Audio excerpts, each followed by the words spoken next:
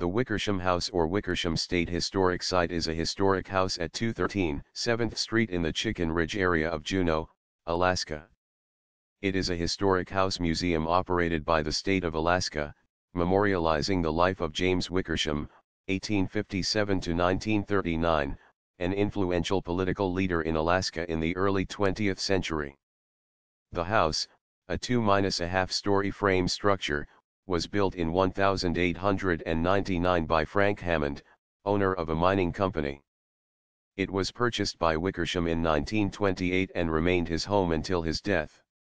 The house has been operated, informally at first by Wickersham's niece, as a museum since 1958.